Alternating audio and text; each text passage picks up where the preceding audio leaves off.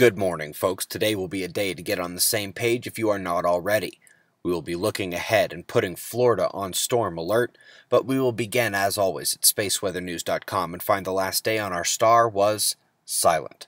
Dark coronal hole will hit us with a solar wind stream tonight or tomorrow, but the activity on the departing limb was truly about the only eruptive potential to be seen. Solar flaring is very low and not likely to change today with a blank star. We officially have a spotless day, folks, first since 2014 and second since 2011. The minimum is upon us. The solar wind remains calm as well as Earth awaits impact from that coronal hole stream. Telemetry will easily show the impact along with any magnetic storms it produces. That dark coronal hole departing to the right now has set its solar wind stream our way, again expected to hit tonight or tomorrow. By the way, one of the oddest coronal cavities and upper coronal plasma layers can be seen over to the left, bubble of magnetized material blobbing up above an emptier area. Top quake of the day was interesting in location only. Not every day we get one here. Instead, let's go to the buoys in the Indian Ocean. After an email from one of you, we checked out the southern active buoy here and found what is obviously not major waves coming again and again and again in just that location, but hopefully data error.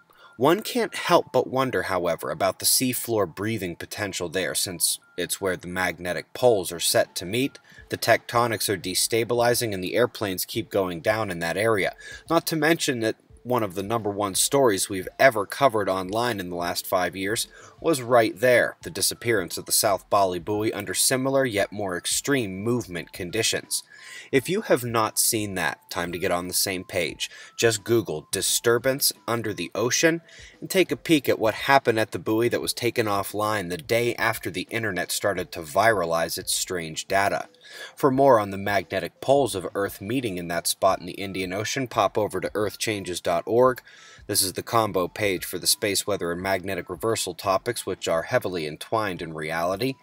It is a solid set of resources, and you can also snag the PDF copy of our book for just $5 at the link on that page. Not just covering the Earth and Sun and magnetic fields connecting them, but also things like waking up, chemtrails, conspiracy, and a bit about navigating those topics without losing your freaking mind. Anyway, this is a major airport in Taiwan. The thunderstorm that hit that region was utterly epic. Unlike the days of storms battering the US over and over, that was just one.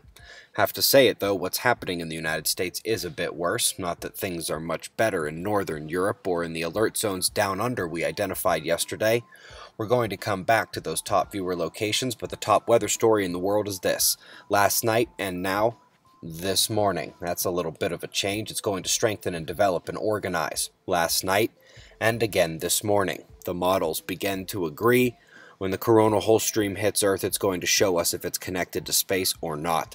Remember, folks, that video was called Disturbance Under the Ocean. Check out earthchanges.org for more information, including the video, The #1 Risk to Earth, and of course, it's Saturday, so our weekly podcast for website members at suspiciousobservers.org will post to the Fly on the Wall section in just a few hours. We're going to run down global pressure and radar forecast, followed by shots of our star to close. It is 3:30 a.m. in the new Valley of the Sun. Eyes open. No fear. Be safe, everyone.